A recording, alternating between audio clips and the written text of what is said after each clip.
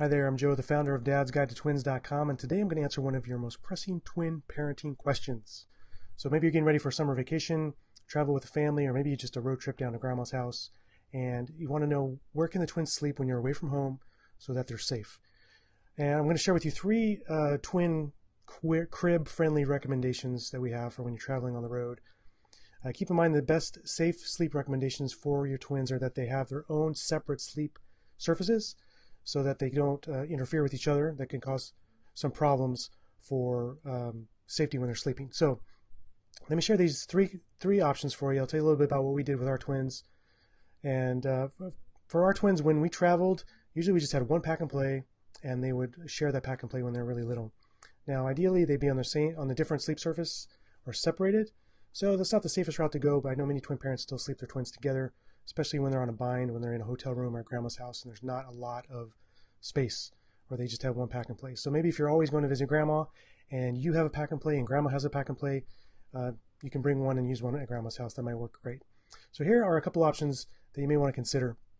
The first one is the Graco twin bassinet play yard. Now this thing has these built-in bassinets that sit on the very top, which are great for when your babies are very little.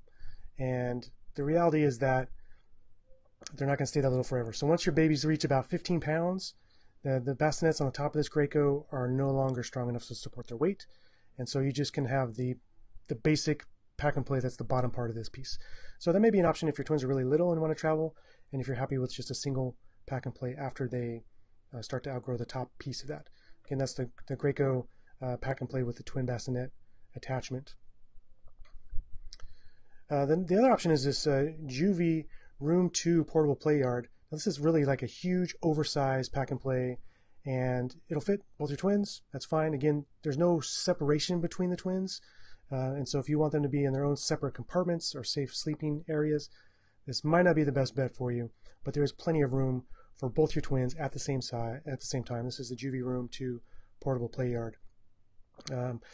Now, the one that I really like, it's relatively new on the market in the last year or so, is this Romp and Roost oversized play yard with a removable divider down the middle.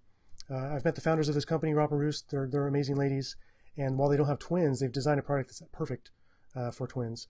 And there's a different space for each of your twins. You know, baby A can sleep on one side and baby B can sleep on the other side, and this divider down the middle is a nice mesh, so they can still, see each other, and there's still breathable breeze or airway through there without any problems.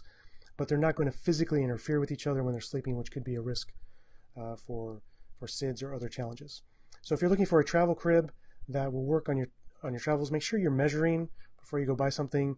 Make sure you have enough space in your trunk of your vehicle, or if you're going to a hotel room, think about the floor plan of that hotel room where you can fit one of these things, because once you pop them open, they may block exits, or they may block walkways between the beds, things like that. So again, this is the Romp and Roost oversized play yard, and these are pretty slick. I mean, they got the nice wheels to move them around, and they got the divider down the middle. It's like perfect for twins.